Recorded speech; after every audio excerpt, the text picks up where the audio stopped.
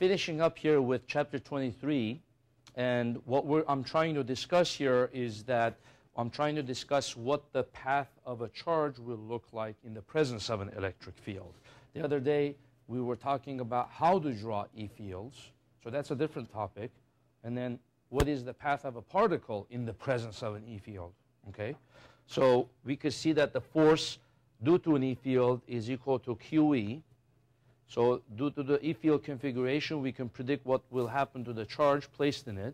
So we see that if the Q is positive, the force experienced is in the same direction as E because it's just positive times E. And then if the Q is negative, then the force experienced by the charge is opposite to E.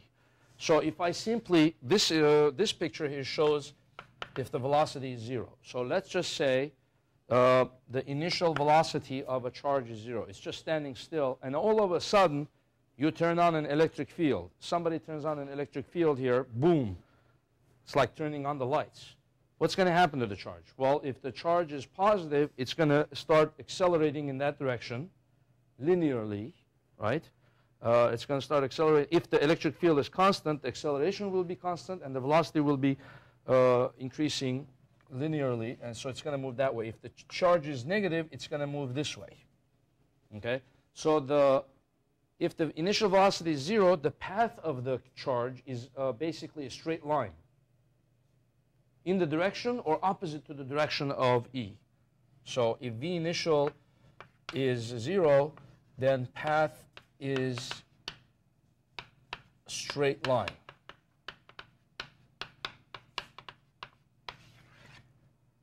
If Q has a V initial, so now this is the second case, if Q has a V initial perpendicular to E,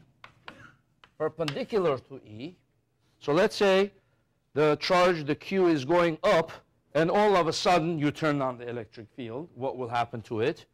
In that case, we saw that the V initial is going to stay constant. It's not going to change because the force is going to be to the right. Okay? And the force is going to be QE, which is MA, and the A is going to be QE over M. But since the electric field is only in the x direction, the forces or the accelerations are going to be only in the x direction. That means the Vx will get bigger, it's going to grow, but the V initial is going to stay the same. So Vx will grow linearly as QE over MTx, QEx over MT. So what I'm showing here is that this is analogous to projectile motion, which you throw something at an angle here, and the Vx and Vy, it has a Vx and Vy, and which component of the velocity is affected by the gravitational field? Only the y component. The x is not affected, right? So as it goes up, it goes down, the Vy becomes a 0 up here. And then as it goes down, the Vy becomes negative, okay? So how could I create a situation with the electric field that will make the path look exactly like this? With this case, the path will go like this, but it will never turn around. It's just going to go like that, but the equation is going to be projectile motion, okay? How can I create this kind of situation? Can you think of it? Tell me like the E field configuration that I would need and which direction would I need to throw the charge.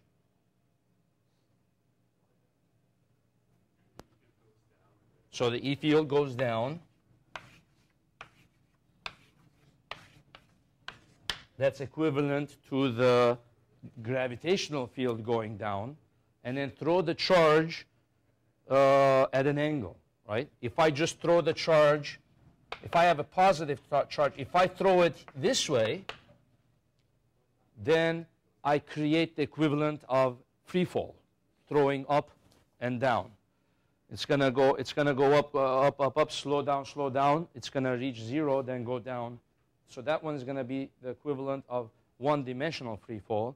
And then if I throw it at 90 degrees like this, it's going to go like this. So it's going to be equivalent to projectile motion where you throw something from the top of a building at horizontal and it goes down, okay? And if I throw it at an angle, then it'll be exactly like a full-fledged projectile motion, like that. So I could throw it either which way. I could throw it up. It'll be like free fall. Horizontal, it'll go down. And then at an angle, it'll go like that. Now, if the charge is negative, then something will happen that doesn't happen for gravity, right? If the charge is negative and you throw up, yeah, it just keeps going up. So the equivalent doesn't exist in gravity. You throw up, oh, it just keeps going up because it likes to go towards the direction where E field is coming from, right? The force is up. So that one will just keep going up. If you throw this way, it's going to go like this if the charge is negative. So you see that case doesn't exist for gravity because gravity is always down. So, and then if you throw this way, it's going to go like that if the charge is negative. So what we're learning is that the path of the charge is similar to the projectile motion for gravity, but if the charge is negative and the E field is down, then you get the opposite mirror image of that. See, this is the mirror image of that, and then this one is the mirror image of that. As a matter of fact, if you think of it, they're inverse functions, right? You learn about inverse functions. You go like this, and then you go like that, and then they cross at that point.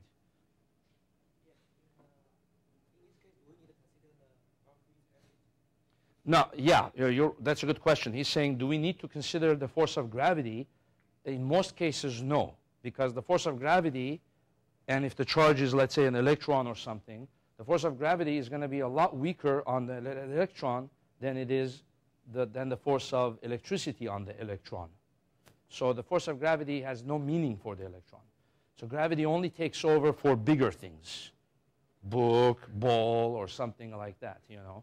But for electron charges, the force of electricity will take over.